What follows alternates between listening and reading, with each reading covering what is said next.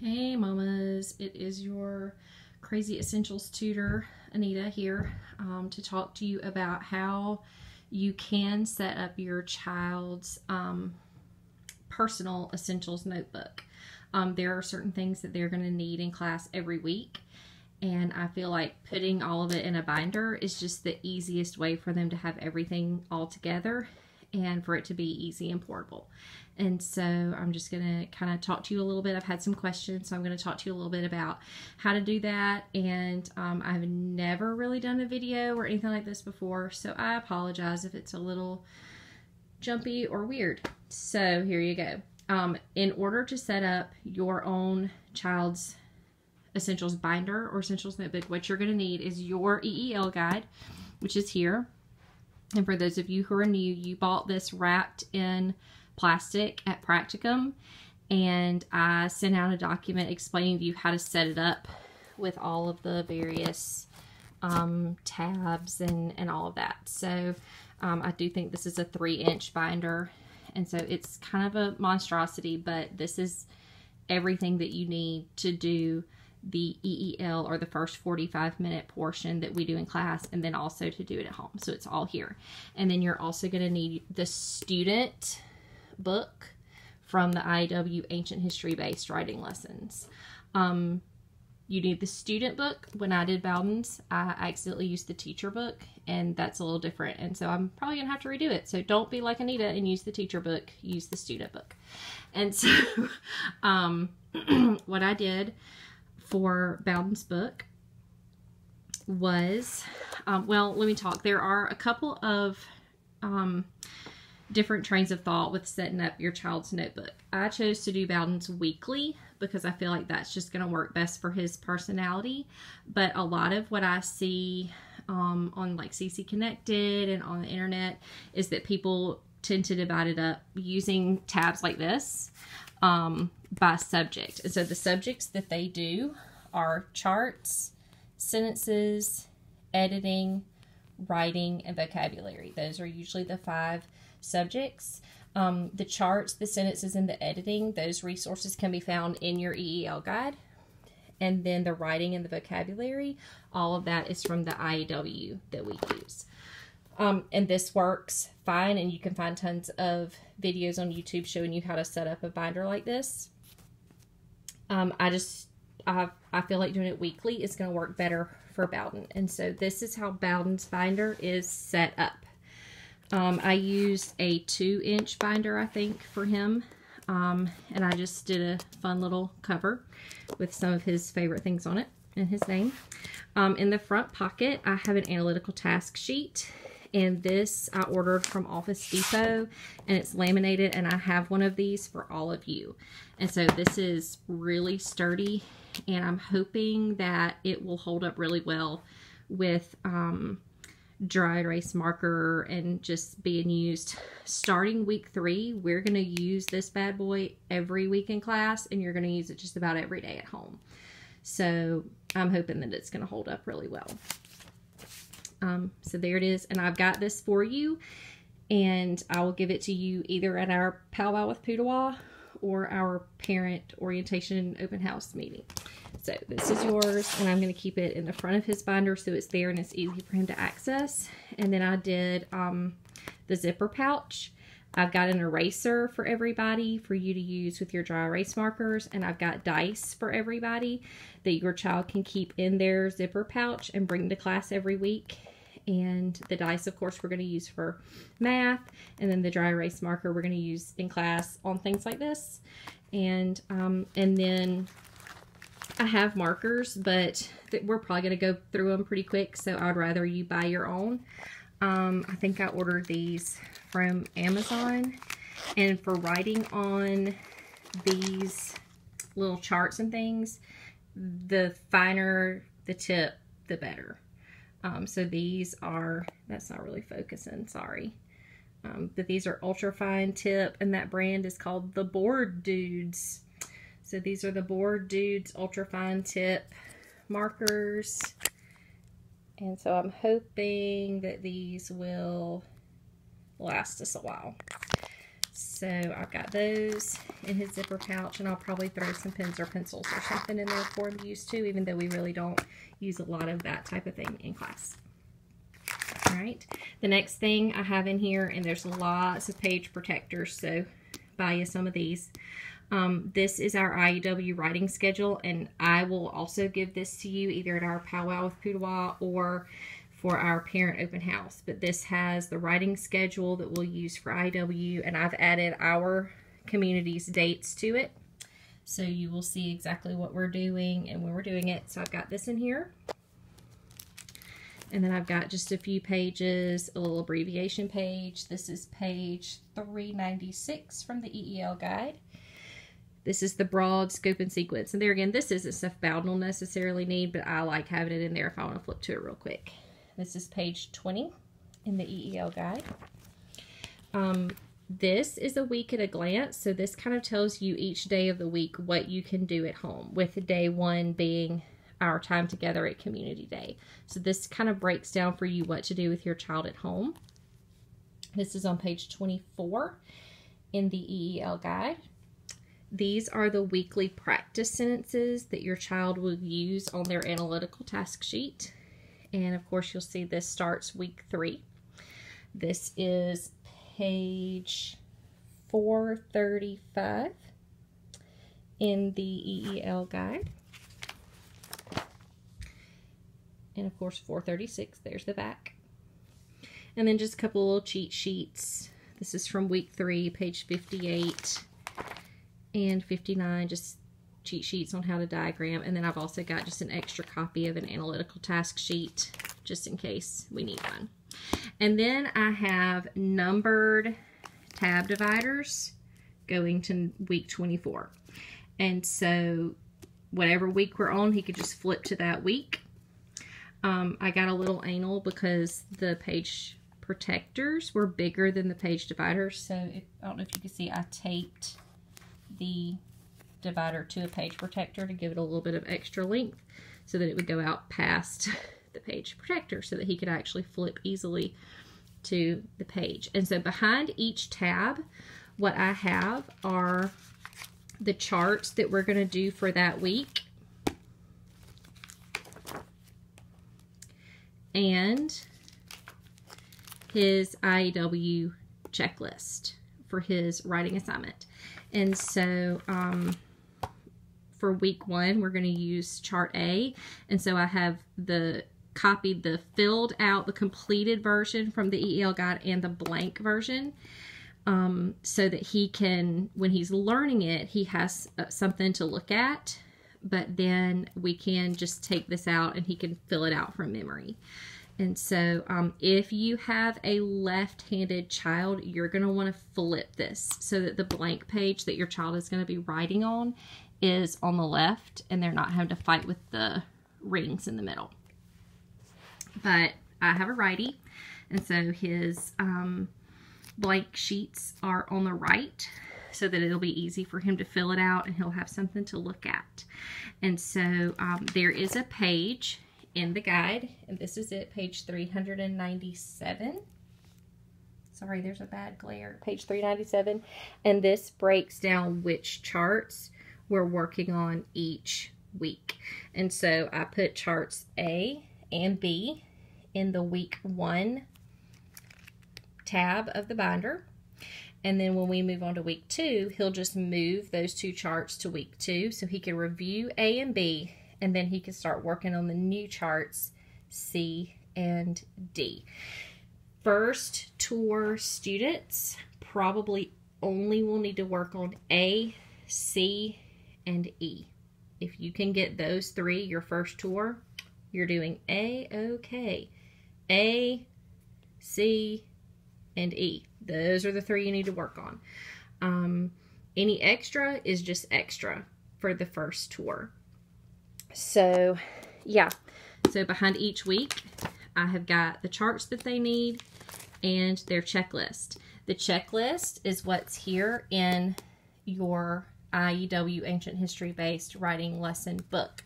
And so I can look at this schedule and I can see that for week 1, we're going to be doing lesson 1 and lesson 2. So I flipped to lesson 2 in here. And typically the last page of the lesson is the checklist. And so you can make a copy. Some moms take this book apart. I cannot bring myself to do that, so I'm not taking this book apart. I just make copies. But some people take the book apart and they cut the holes off, and they put this in page protectors, but Anita can't handle that. So we just make copies. And so you can see behind each tab, I've got the chart they're going to need. I flip to week 6 real quick. So here's the chart for week 6, working on conjunctions. And you can see this is where I accidentally made the copies from the teacher guide and not the student guide. So that big watermark is on there. And you can see it's just kind of a little bit smaller. They kind of put it in a box. So I'll probably go back and make the copies from the student book so that it's just a little bit cleaner for him. And then as we work on our writing assignments throughout the week, we will just put our rough draft or whatever, we'll just slide it right in this page protector with our checklist so that everything's together. And the finished paper can go in this page protector. And when he's doing it, and then when he brings this binder to class, he's got his paper, he's got everything that he needs to turn in for the week. So that's that. That's how I've got his binder set up, like I said. At the end of the book, sorry, I've got a tab that popped out here. At the very end of the book, in the back, I put the 2 trivium tables. So this is his English grammar. These are just some of the charts. Like this is chart A. They're just all kind of condensed in here, which is really nice. And then the quid et quo. Unless you're a tour 2 or tour 3, you don't even need to pop this bad boy open. So first tour mamas, repeat after me. I will not use this year. It'll be nice for you to have, and you can reference it towards the end of the year when we're looking at it in class. But this is not necessary for you to have and use if you're a first tour parent, first tour student.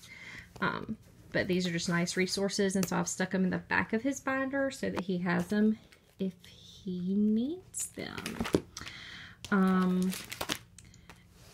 Essentials is in and of itself a complete language arts program, and so it does include spelling and editing. The editing exercises look like this, and they are filed away in the itinerary section of the EEL guide behind each week. So if you flip to week 1, you're going to flip past the lesson and you're going to see your editing exercises. So you copy this and then you just fold it on the dotted line. So your child can edit and then flip it open and check their editing. I was very diligent and I made all of these copies, and I had them filed by week in Bowden's binder.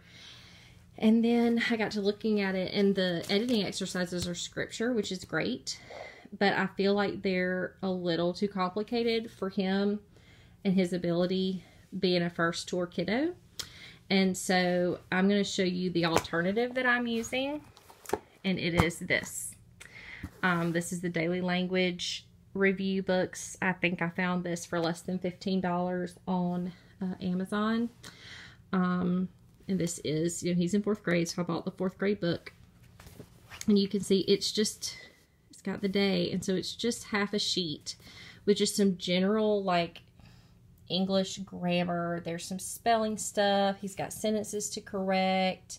Here's the past tense use of verbs. So it's just really simple, quick, easy editing. It's still editing, and the English language and grammar review, it's just not quite as time consuming and difficult as the scripture memory that comes with the program. We're just going to do this 4 days a week. So you can see the Friday setup's a little bit different than the Monday, Tuesday, and then Wednesday, Thursday setup. And so I just made copies of the Monday, Tuesday, Wednesday, Thursday pages. And I put those in a separate binder for him to work on. I had it all in this along with like other things. And then I was like, gosh, that's just getting too cumbersome. I'm going to put in here only what he needs to bring on community day. Extra work like this that he doesn't actually have to have in class, I have put in a separate binder for him to keep at home and just do with his regular schoolwork. So yeah, there's also on CC Connected a really great editing exercise set of pages that's based on this Our Mother Tongue. Some mom with lots of extra time and like crazy smarts took this book and put together some good English review pages with some editing work and stuff like circle the subject and underline the predicate and all of that that goes with the English grammar work.